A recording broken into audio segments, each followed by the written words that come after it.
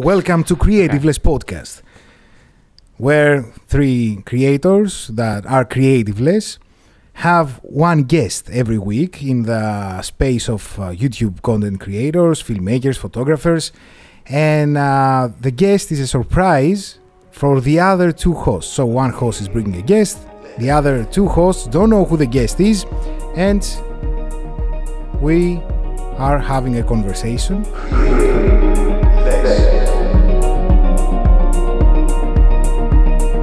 This guest in this episode is not from Canada.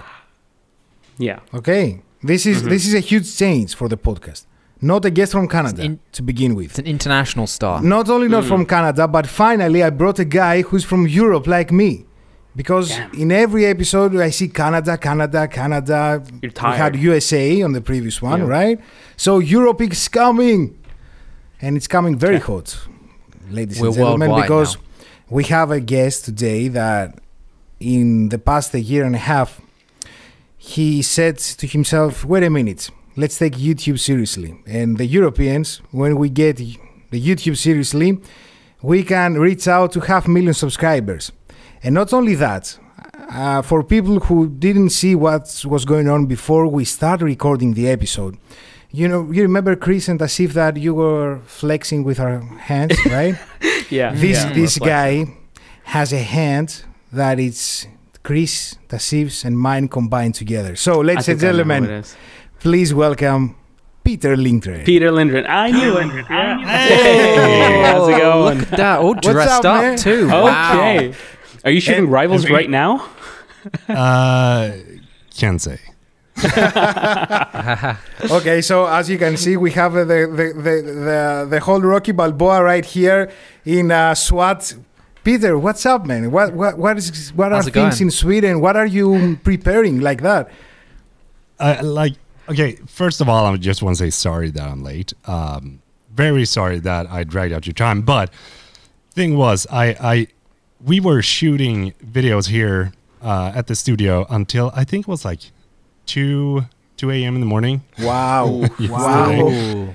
You're dedicated. And then I got home, and then I got like 2 hours of sleep because Alex is sick, and then up, and then we are shooting today again. So I got it like wrong with 1 hour. Peter, first of all, thank you, because finally I have a person here in the podcast that can understand me, because with these fluffies that you see, they're sleeping from 9 p.m. or 10 p.m.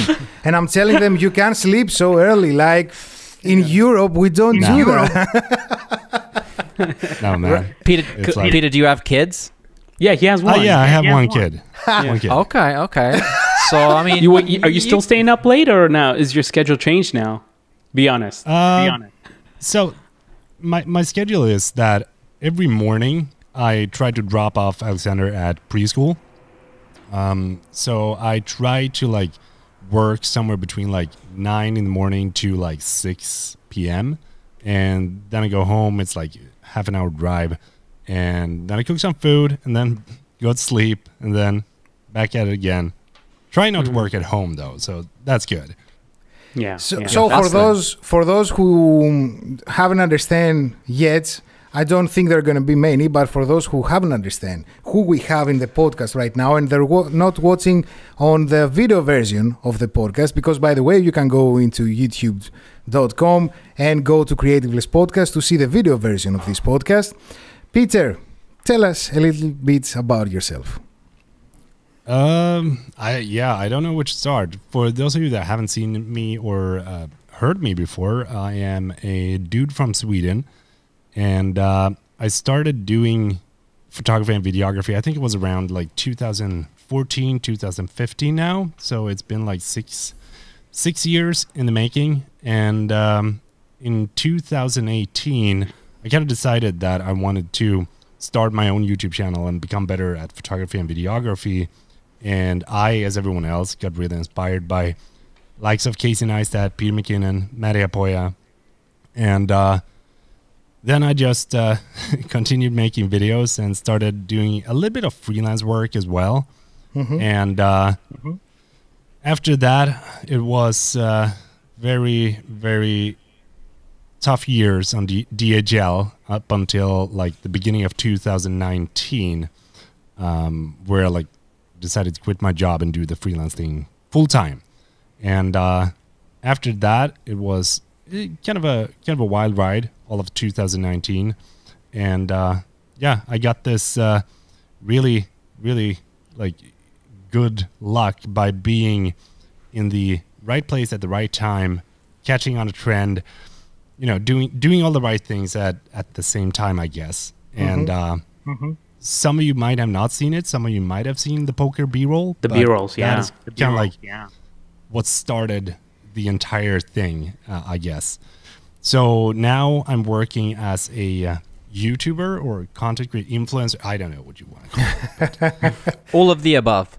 Yeah. All of the above. And I'm having a blast. I'm so grateful to be able to do what I do. And yeah, I mean, like, I saw that Chris Brockhurst, right? Chris Brockhurst and Tausif Hussain, yes. Yeah. I watched your reviews. I think it was like 4 years back, like on Sony camera or something, 3 or 4 years. And I was like, yeah, this dude knows what's up. Appreciate that. Thank you. Yeah, Chris is their go-to for Sony stuff. Oh, yeah, totally. It was mine too. Try my best.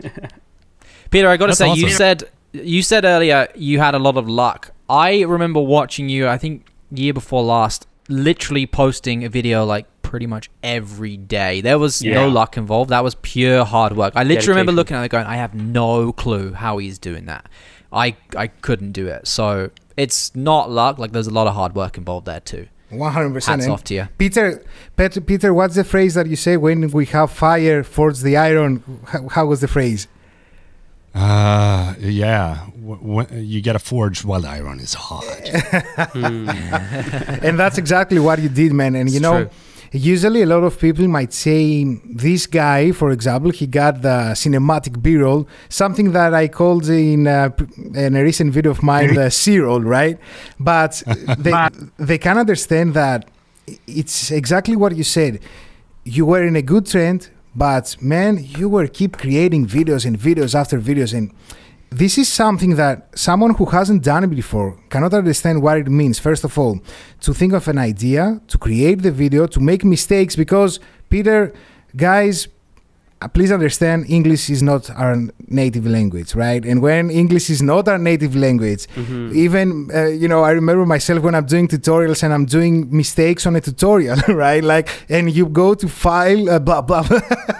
So imagine doing a review or 10 minutes, 15 minutes of videos, or a vlog style, like for vlog style videos in English, man, I'm admiring you so much for that. Yeah, dude. I think even doing your videos, I see him like struggling, but like he makes it, like you make it into something fun, right? And it's like the audience is having fun with you. So I think that's really like brilliant how you did that. And speaking of that, how is it to speak in a not your native language, right? The experience. I think. Right, like nowadays, I feel very comfortable speaking English. I don't have any issues like switching between Swedish and English at all. But there is like when you want to deliver on camera, that is where the pressure kind of like comes into play, because you want to deliver the line in a special way, or you want to have the point come across that you have in mind. And I think that those things are probably the hardest, because you like, I'm thinking in Swedish, but then I want to deliver the line in English. So like, if I do a dad joke in Swedish, it's like, oh, this is the best one ever. And then I try doing it in English, and everyone's like, what? It's the process of translating, right? That you're trying to translate something in English that it doesn't even exist. For example. But it's also one of the reasons why I decided to go for an English-speaking channel, because when I started my YouTube channel, I had a like Swedish channel. I did everything in Swedish, but then I realized that I'm going to limit myself if I do it in Swedish, and I'm not going to be able to potentially reach a bigger audience. So I switched over to English, and also thought to myself, like, this is going to be a great opportunity to get better at the language that almost the entire world knows. Exactly, yes. And Peter, and has it been? Have you found it's really helped you? Excuse me? Have you found that it's really kind of helped develop English as a second language for you? Oh, absolutely. I think that when you talk it like every single day, even though you speak like to the camera, you feel more comfortable starting to like get away from, you know, kind of the accent that I have. Like if I were to speak like with the good old Swedish accent, then it probably would sound something like this. But the more you should speak like that. The more you do it, like the more you get into the more American, I guess, kind of English that basically everyone knows when they're watching YouTube videos. In a way. Yeah. Peter, So, I agree. Yeah. Yeah, absolutely. I gotta ask you, when you were doing this whole this whole rise, right? Like where literally every single day I would like refresh and I would see like your face pop up on a thumbnail. I'm like, oh my God, another video. How's he pushing so many out? Were you ever going through burnout? Like did you ever burn out? How were you able to keep going so hard for so long? I mean, I know that there's a bunch of different ways that you can go on being a full-time content creator. I did it the wrong way because I was like, I had like a couple of freelance jobs, nothing that would pay my rent if I quit my job. But even so, I said like, I'm not going to be staying at DHL. I don't want to have this job because this is toxic. That was like the main reason that I wanted to get away from there. But I didn't have any saved money. And like when 2019 came, the ambition was not YouTube, but it was to create, to be able to like create a future, create videos, create photos, create something. And I saw it that I didn't have any other option than just like pedal to the metal, try my best and see if it works out. But there was this like one, I think somewhere around October, was it like October or November? I think it was September, October, or August, September, October in 2019. I literally have no memory of what I did because like it's kind of blank. And in the end of November, everything kind of like crashed down, and I started feeling this immense pressure of having to deliver after the poker B-roll because it got so huge in such a short period of time. And everyone started comparing me towards Peter McKinnon. You know, you have the same name. And and Daniel Schiffer, you know, everyone that was doing the whole B-roll trend. And I kind of like slid in from like a sideways there because I'm not a part of like the whole Canadian gang or US gang. Or we're gonna make our own dope squad. I totally agree. But and that's the thing. I didn't know anyone that was doing YouTube at all. Like I didn't know anyone that was doing the same thing, and I was sitting here all alone trying to come up with everything on my own.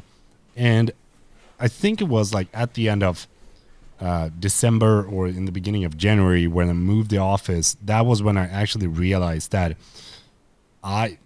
this is not possible. Like I can't do this. I have to do something different or I am going to just like throw this in the trash can. But then I started making a little bit more like vlog style videos, a little bit more videos that you enjoyed making. Kind of heartfelt talk, you know, when you sit down and do that. And that kind of got me back into like making videos because it's fun to make videos. And also I set up all the different affiliate links that I possibly could to make sure that didn't survive solely on AdSense alone, because that is horrible. Especially, Agreed. yes, for us. You know, do you think that the transition that you made to an office, it helps with a YouTube channel? For example, a lot of us, Chris, Tausif, and myself were in our houses, right? So do you think the transition of going to a dedicated space just for YouTube helps on the process? It does. No doubt, like 110%. If you think of it like when you're working home, there's always something that you can do except for work, you know? There's always going to be like Netflix. There's always going to be something else. You know, maybe it's the family, maybe it's the dishes. It doesn't really matter. But I think of it the same way as I did when I was doing the bodybuilding. If I go to the gym, I'm there for one reason and one reason alone, and that is to work out, lift the weights, and go from the gym and feel relieved that I actually did the work that I needed to be done. So, like when you have an office space or when you have a studio, I think that it helps you with your creativity because you feel so free in what you can do, and you don't have the obstacles of being at home, if you may. Yeah. That's a good point. Makes sense. Yeah, it's like, I think the best part was then when I moved from like my kitchen table at home and then started recording videos to, like, in the office space that was my very first office space with a buddy of mine. And that helped me to also like go to the office, be productive once I'm there, and then go home. It feels more like a job rather than just something that you do for fun. Yeah. Speaking of office spaces, even though both are fun. Speaking of office spaces, your new office space, like the new floor that you built, dude, that's incredible. You did that all by yourself with your dad's help, right? Yeah, thank you so much. It's like that was a way too big of a project. I literally was here, and then I was looking out, and I'm like, yeah, you know, this is gonna be finished in 3 weeks. And then I was like, yeah, maybe like 5. It was like 5 weeks passed, and I'm like, yeah, maybe like 8. Yeah. What are your plans with that? Like, what are you gonna do with 2 floors? Like, have you planned it out? We are going to shoot more stuff outside in that studio, and it's also going to be more of a how do you say, like streamlining the workflow, because right now, whenever you want to shoot B-roll of a product, for example, then I have to do it here in the office. And now my colleague Edwin and my buddy, he can shoot all the B-roll out in the studio and then upload it to the NOS servers, and then I can download it from here, start the edit, do the talking head, and then we can just like work simultaneously to push out even more videos. So nice. I hope that is going to work. Nice. So you have a guy that works with you now? Yeah, he's working with me part-time. So nice. What he does is that we talk about all the ideas that we have. He helps me shoot. Like, I'm acting in the videos, so he's the DOP. And then we just shoot all the B-roll together.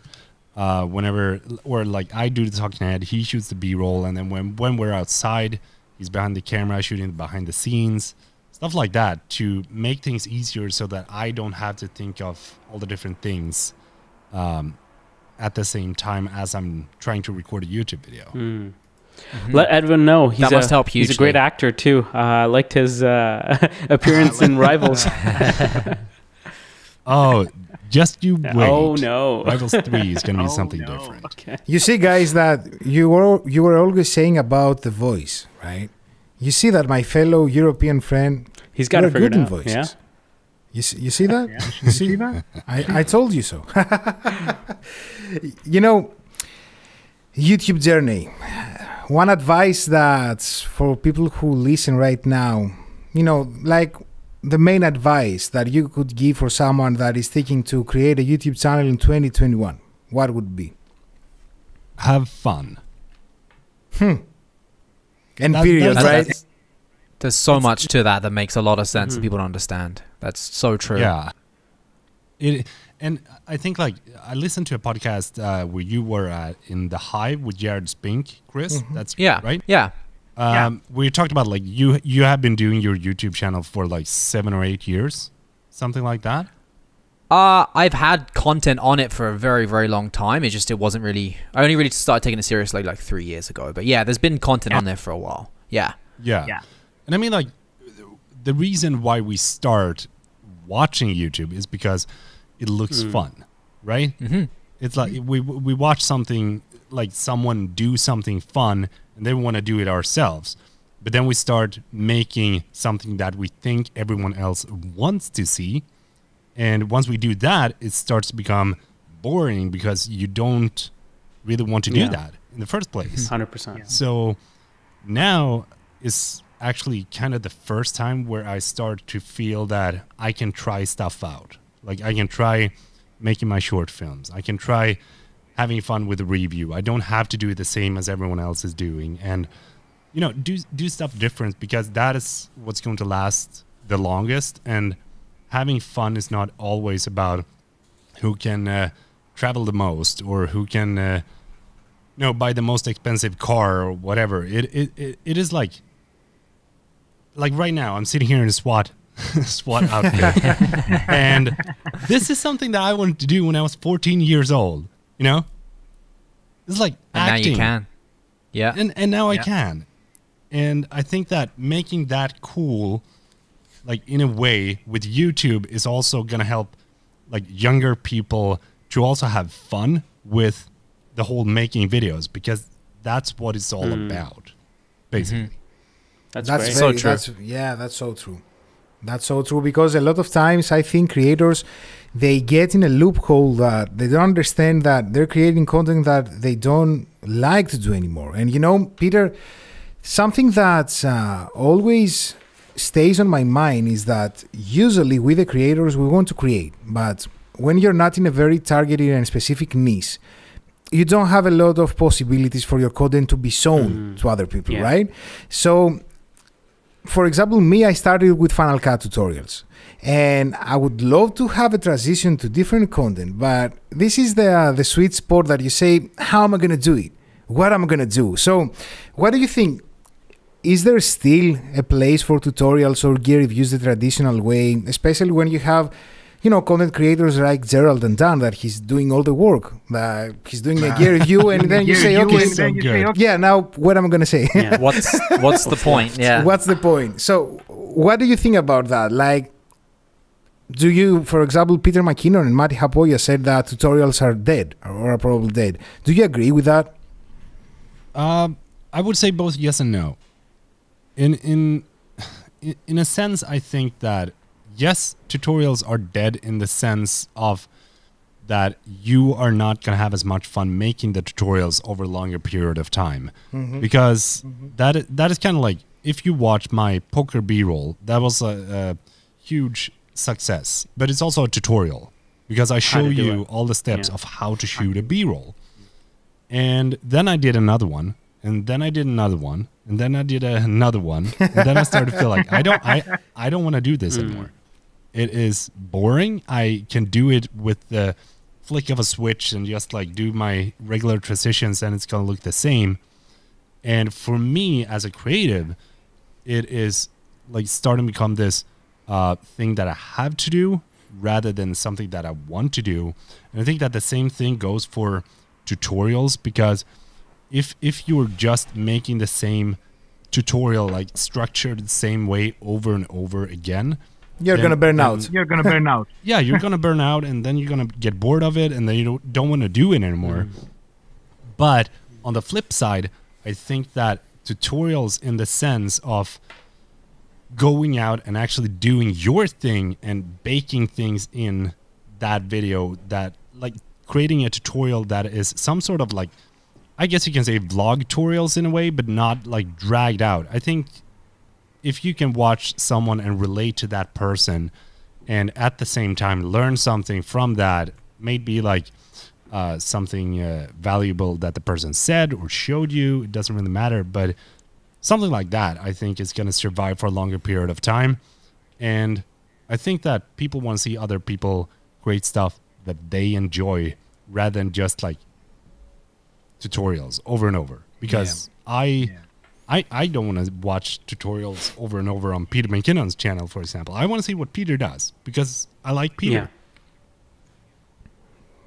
Yeah, that's so true. So to kind of lead from that point then, Peter, what channels do you watch? I'm always interested, like what channels, like kind of outside of our niche, if any. Well, for a long time, I watched basically all of the creators that are in our niche, just because like I I wanted to build a channel within that niche, and then the more my own channel grew, the less time I actually had to watch content creators. And now, I would say the last 2 months, I barely watch any YouTube videos at all. Interesting. Mainly because I don't want to see what other people do and have that affect the way that I create my own content. Because in the beginning of, I think it was like 2020, I watched a lot of Casey Neistat's old vlogs. And then I noticed that my content started to become Casey Neistat's videos. It's rubbing off on you, yeah.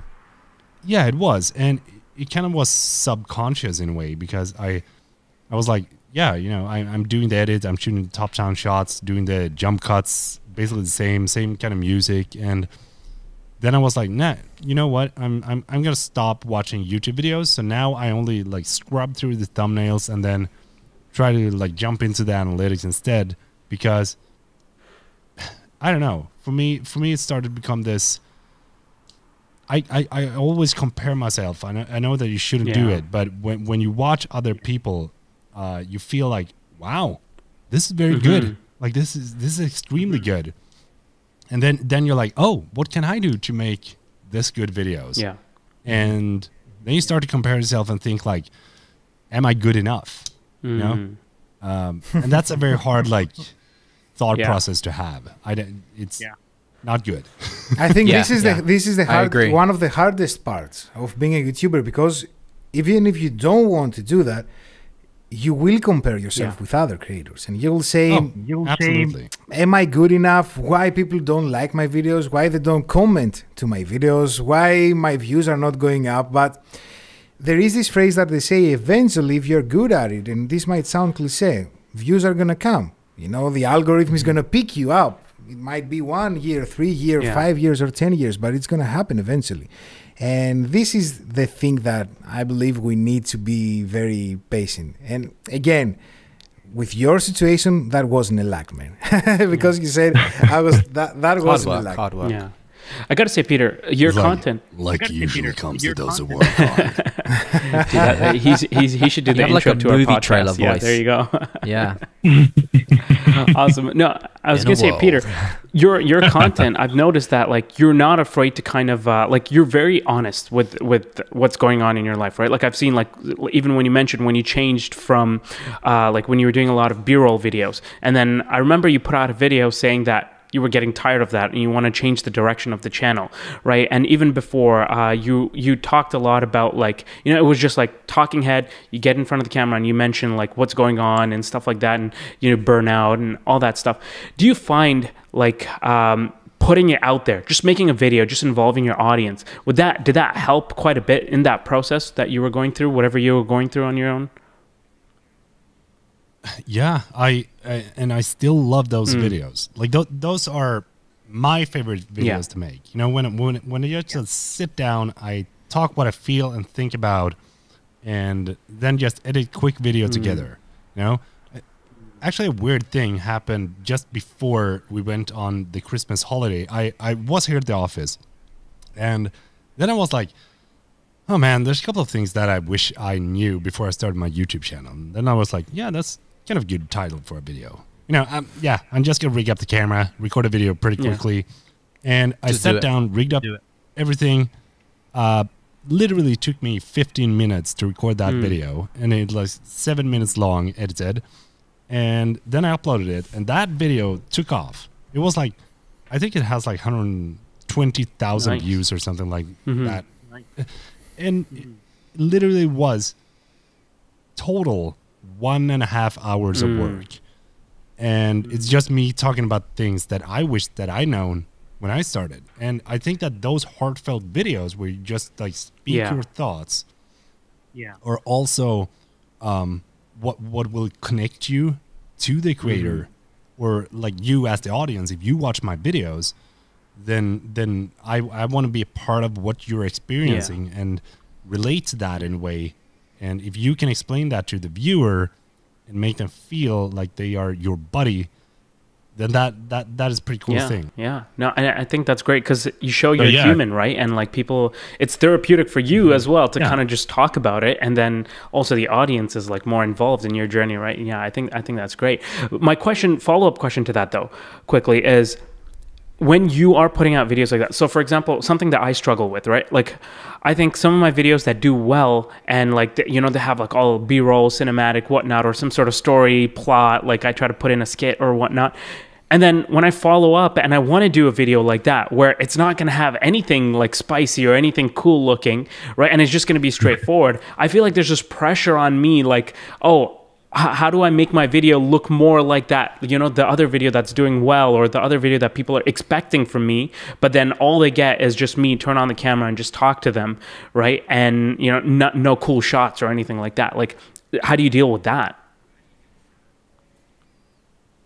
I don't know. It's a very good question, because I've put myself in that situation so many times that I'm like, oh, who the hell would watch me for 10 minutes talk about my life? Like, God damn it. Do you even think about it now anymore, though, or it's just a case of you just, I want to talk about this, and you turn on the camera? Or does like Tausif's thought process, do you have that same thought process now? Oh, like I'm always having a thought process of what to record and what not to record. So like if I'm making a video now, it's like, okay, yeah, maybe this has some substance that I can share with my viewers. But yeah, I would say that I'm thinking less of what my audience will or how they will react now than I did when I had like 20,000 subscribers, because now I feel like since there's so many people out there that are enjoying what I do, then I try to think of, okay, there's people out there that wants to see my stuff, rather than is this good enough to put out to the audience? Because if you don't want to follow a creator, you can just unsubscribe, simple as that. But if one person unsubscribes, then it's gonna come 10 new ones that enjoy that video a whole lot. And I think that the build out video is a very good example of that, like the studio build out. I made like a 2-month project into a 18-minute long video, and it's very much like DIY. It's not really filmmaking in any sense. It's like a vlog style video with a bunch of time lapses. And I've gained like 1,300 subscribers on that video alone. Nice. But I probably lost a whole lot as well, because there's a lot of people that don't like the DIY stuff. But then you also start to find like your mix of people that will come to you, and that is kind of like where I'm at when I'm thinking like, okay, is this worth recording? Well, yeah, it is, because I'm having fun with this. So if I'm having fun, or if I'm feeling good about this, then I usually put it out to the audience for them to enjoy. That's interesting. It's all your journey. Like everything you're putting out now is literally your journey, and you've almost just developed a license to be yourself. Whereas at the beginning you felt like you had to do something for everyone else. Now it's like, nope, now I'm just me. Exactly. Yeah. And I think it's also very easy to fall into that trap, because people watch my videos or Peter McKinnon's videos or Casey's videos and then think that they have to act just like that on camera, or they have to do the same thing on camera, or do the same kind of skits, or do the same kind of like coffee B-roll. I don't know, but it's always that kind of like thought process that goes through when you start out. But what like the feeling that I have now compared to 2019 is, as you said, I'm just being myself, doing what I enjoy, and hopefully people enjoy it too. Well, I think it's obvious they do. Yeah. Thanks. Any hobbies that you would like to? If I have any hobbies? Yeah, like besides things Zing, that people would be surprised to know. Well, I love knitting. No, I'm just. Okay. That would have been fantastic. That would have been so cool. That would have been awesome, right? That would have been great.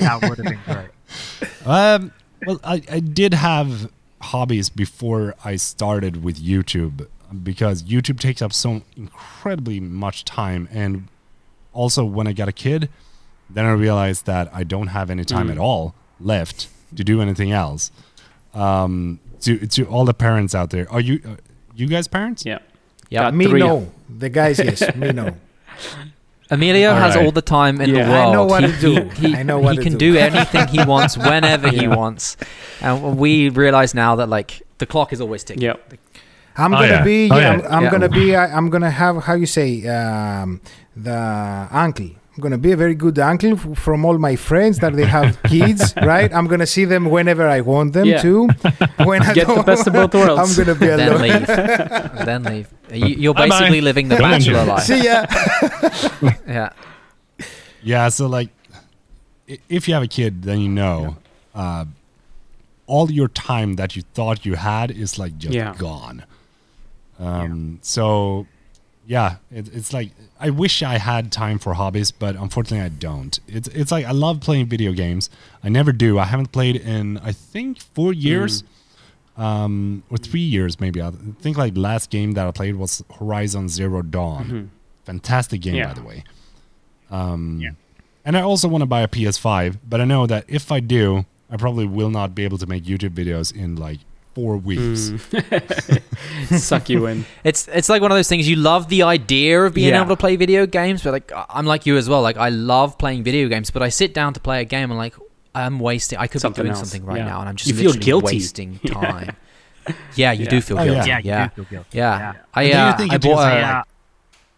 What am I doing? Like I spent like 4 hours here. Right? That's it. Yeah. Well, that's it. The time just disappears when you play video games as well. So what does a typical day like look like for you, Peter? Typical day.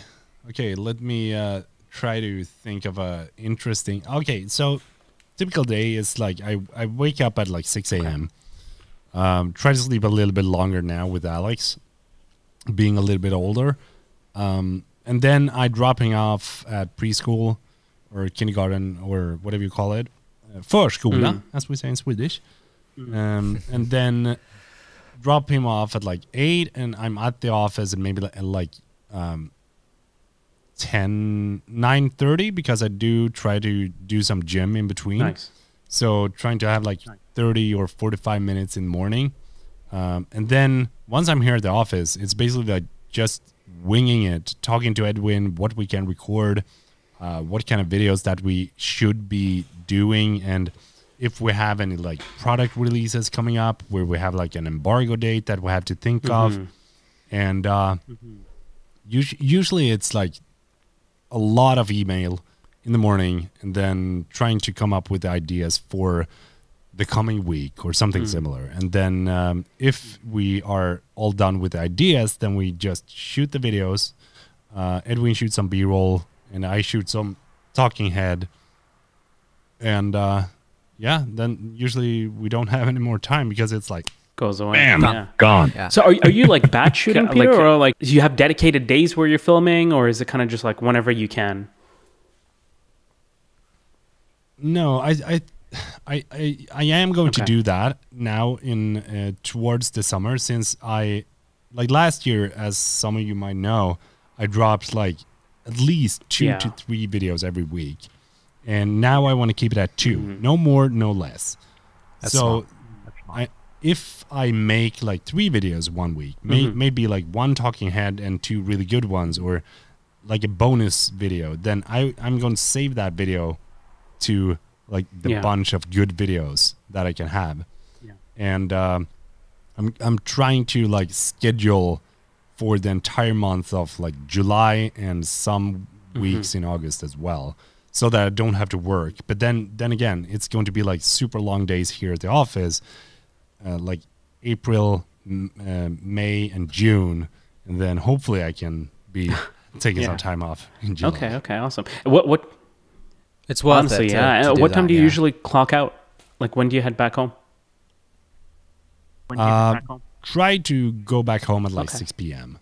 Right now, it's this week is very full. I have actually I have a video coming tomorrow. That is, I can't say anything. Oh well, I can say when this is out, those of you listening, if it's dropping tomorrow, then it's going to be on a new product from a special company that makes really good drones. Okay, yeah. I know. There's rumors already. Yeah, that's tomorrow. It's the 15th. Is that tomorrow? Oh, it is. Yeah. Oh, yeah. That's somebody tomorrow. on YouTube actually put it out. Yeah. The one that's somebody not out yet. Yeah, you see that someone had an unboxing of it already. Yeah. Oh, really? Yeah, someone Best Buy in the States, they had it up for sale, and someone found it at one store and wasn't able to buy it, and then someone else was literally able to just buy it off the shelf. And you know what's funny? Same thing happened with the FPV as well. Somebody had it on YouTube like a couple days before it launched. Yeah, it's weird. Damn. I mean, like, something that I don't like about that is like being a part of the embargo date. You know? Yeah. Yeah. It's like being a part of a fleet of creators that are dropping the same kind of video on the same day, on the same time. Yeah. And then you're like, So for your embargo with them, do you have to release it at a certain time, or could you delay yours by like 2 hours and just put it out after everyone else? Yeah, you can release whenever you want after the embargo lifts. But then again, it's all about, like for those of you that are making money off your YouTube channel, it's a lot about like getting the views off the product. So if you were to release a new product after the embargo date, like one day after, that is probably not going to do as well in the algorithm as if you release it like at the same day as the product is released. So it's like a double-edged sword. You gotta do it, but you also don't want to. It's like you screwed both ways. It's so weird because I don't take it that like I'm complaining about it. I'm super grateful to be a part of this, like extremely grateful. But it's also like, I know the feeling when you get bombarded with notifications on the same date, and that is what I don't like. But I'm trying something different in this video that I hope that people will appreciate. And it's not going to be like the regular, like straight to unboxing, sit down, talk about the specs, only thing that you do. It's going to be a little bit of different elements. Okay. Nice. Yeah. Look forward to it. Okay. Question for you. And you got to answer quickly, okay? You're allowed 2 cameras and 2 lenses. That's it. What do you choose? A7S3, 1635, 85 millimeter. Okay. That is. No, 24 millimeter GM. Oh yeah, that's your bread and butter lens. Okay. Yeah. 24 or 2470. Agreed. How about you guys? Okay. Damn. No, nobody's asked me before. Go, Chris. You go. A7S3 and Sigma 24-70 and probably A7S3 and a Prime, probably the 24 GM. I can get everything I need. I'm curious why you guys are not saying the FX3. Like, have you used the FX3, Peter? Okay. Okay. But you still prefer the A7S3? Oh yeah, I had it and made a video. Yeah, man. I like the FX3 is the A7S3 in a different body. Like it's the exact same camera, literally. Yeah. So for me, it's like the only thing that I want in that camera is the tally lights because I really like them. Useful. But other than that, I think the A7S3 has a better like overall package with the grip and everything else. So have you tried the FX6? I have not. You got to get your hands on it. To try it. Can I go now for my 2 cameras? You go, Emilio, and then we'll go back. FX9 2470 G Master. Oh, he's A7S3 with the 35 millimeter. Simple guy. That's simple guy. One? You know, just one huge 1.4. Cinema camera worth several. Simple guy, easy to please. Just like 20 G's worth of stuff. Like, why not? We said if we could, right, in our dreams, like why not go that in that case, FX9? Alexa, like, you know. I would like to retract IMAX mine. I want an camera, IMAX camera. I would probably just do FX3. Okay, Dennis. Sorry? Right? Venice camera? We're going back. Oh, Venice. I want to have the Sony Venice. Yeah, no, I'd go FX3, Sigma 24-70, and then probably do the A1, and then with the A1 probably 24 millimeter. That would probably be the way I'd go. If you, yeah, for the photos, yeah. For the if photos, you asked me just literally like 2 weeks ago, I would have said all Canon cameras. So I don't know. I'm still on the fence, but let's see. Ooh. How the situation with COVID right now? We can't travel, right? So after this whole situation ends, do you have any plans for which countries or which cities that you would like to visit? Oh man, there's so many places. Besides Greece, because you're coming to Greece. Oh, dude, I love Greece. Like me and my fiance, we've been to Greece ever since, like every year since 2014. Wow. Yeah, and it's one of the best countries in the world, especially like the food, the beaches, the islands. You know, I love it.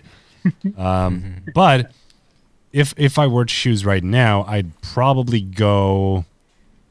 Like if I could travel anywhere in the world right now, I'd probably go on a 2-week trip together with my fiance and my kid to somewhere like the Maldives or something similar. It would be so good to just have a break in a place like that and just disconnect. Yeah. Switch off, reset. You know, close everything and be relaxed. That would be amazing. But if I do have any plans, I have been talking a little bit to Teppo Hapoya about coming over to Canada because he's moved there to work with Maddie. And I also have pitched an idea to Peter McKinnon to join in on future Rivals installment. I haven't gotten an answer on that, but it would be cool though. I've been talking to Gerald Undone as well. He wants to come over here and check out the studio, do a Studio Undone tour. So there is some plans, but hopefully that's going to be like maybe at the end of this year or in the beginning of next. Yeah, when the COVID situation allows us. Because I was telling you guys as well, here in Europe, we're very strict. The restrictions are very strict. And probably in Europe, but Sweden is Sweden. So I would say like Sweden has the worst spread of the virus right now. And Sweden don't have any like rules against not using masks. So like we are allowed basically to go on restaurants. We are allowed to go into shopping malls. We're allowed to go wherever we want basically. And there's no restrictions in place. And people don't care. People don't give a shit, unfortunately. But that's how it is. You know, that's very interesting. Yeah, that's very interesting because we see that in different countries and also in different cities all over the world, they handle and they face the COVID situation very differently. Like, man, I don't know. You know, we weren't expecting that, right? Like, I believe no one was expecting how the world is going to transfer to how it transferred. Peter, I have one request for you. I have one request for you. If you do Rivals down here in Toronto, you got to take us 3 as extras on the set, man. I think we got some pretty good actors here. Oh, for sure. First of all, if he's going to come to Toronto, Tausif, we're going to travel on the same plane, me. Peter. Yeah, you guys gonna come from Europe, bro. You come down here. Me and Chris will be waiting for you. We're gonna destroy you all. I got my bike as well. Like, okay, I can give you some hints on Rivals 3. There will be another creator joining in on this. Nice. That is from the UK. That is also very good at shooting B-rolls. The James Matthews, the inventor of the B-rolls. Don't say names. Well, he's not revealing it, so it's all good. The suspense. I don't know. Give the suspense. The suspense to the audience. James Matthews. He's going to be in on it. Okay. And, Okay. He's come to Sweden. He's come to Sweden. No, unfortunately not. Okay. But we have a solution for it. So we've been writing this. We're talking about this installment for well over 3 months. I think 3 or 4 months. Wow. Okay. And to give you a little bit of a hint, we are going to tie up the poker B-roll, the office B-roll, the Campari B-roll, aftermath into Rivals. This is going to be huge. Okay. Smart. Okay. So we are creating a big video. The RCU, the That's Rivals sick. Cinematic Universe. That's such a good name for it. Now, I want a little bit to talk about the nice logo that I see there. The piece That logo. one, yeah. Is the This logo? one. Yeah. This one. Is this Hey, gonna be a new fuckface. brand? I'm buying now. I'm buying now. No, this is going to be for the character that I'm portraying right now. It's actually in, I don't know if this is going to be in Rivals, but we'll see. Okay. We'll see. Awesome. And also, Peter, if we end up coming to Sweden, can we stay up in the attic, like the new area that you've built? We'll bring our sleeping bags. You want to know the best part? Literally where my studio's at, there is a 4-star hotel like 50 meters away. Amazing. Oh, Amazing. Yeah. From the studio. It's by a lake and it has a spa. Like everything is very Damn. good. Like super good food. To drop an idea, So we should organize something after the COVID ends, because we were talking with guys to create it in New York or Toronto, Canada. We should organize something like a meetup, like the Sony Camera Camp, in Europe as well. What do you say, Agreed. Peter? Like a big Down. retreat. Absolutely. I can talk to Sony, and they're down. They're Yeah, down. you probably think, have the in. to bring everything in Europe, right? Honestly, if you tell us right now, Rivals 4, you're going to cast us, we're booking our tickets right now. 4-star hotel. Tickets right now. 4-star hotel. Okay. You got to see Rivals 3 first because it might be a flop. You know what I Who knows? really like though, Peter? You know that video that you did in where you're doing the blacksmith one, the latest one, dude. That one was so well done. Like I was blown away by that one. Yeah. Yeah. Thank The you. sound on that too. Yeah. Thank you. What I wanted to achieve with that was that I didn't feel that I gave him justice with the first one, because like the blacksmith thing looked cool, like the blacksmith B-roll looked very cool, but it wasn't like true to the craft, if you may. And he was super kind to like be an actor in the B-roll video, but now I said to him like I really want to show out the emotion, and you creating the knife and the entire set felt very like old, and there's like old family stuff, so I wanted to have that in that video and make it feel more emotional and more cinematic. Yeah. No, Real it was good. cinematic. It was really well done. Yeah. That's great. B-roll. Okay. Should we do a quick fire? Chris, you want to do a quick fire? Quick have a fire. Do we few. have any questions left? What do we have? Let's have a look. All right. All right. So we're gonna do some quick fire. You gotta answer quick, like questions whatever for comes you. right to your All mind. right. No, Wait, no, we've done all No, these. we haven't We've done the done them all. second. No. We haven't done one, and I want you to ask him this one. As a European, again, I'm saying that. I want you to ask him I that. think I know which one this is. Okay. So, pineapple on pizza, yes or no? Yes. I don't. Yes. Whoa. There we go. There we go. No. That's a That's it. change. End it. End the podcast. Just cut Thank you it. for watching. Thank you so much. See you next Bye. week. Take care. Okay, what movies or TV shows do you watch? Okay. So you do. Movies or shows? Like favorite movie right now, I would say Avengers: Infinity War because of Thanos. We love him. Shows don't really have time for it. So Okay. yeah, Avengers: Infinity War. Favorite movie of all Ooh, time? that's a tough one. Something that might sound cliche, but I want the audience to understand that when I'm saying that, on the guests that we have on the podcast is really honest and true. Is the thing that we could continue this conversation for hours and hours. And I'm sure that when we have the chance to meet up in person, we are going to continue this kind of conversation, with no cameras, no audios, and all this crazy stuff.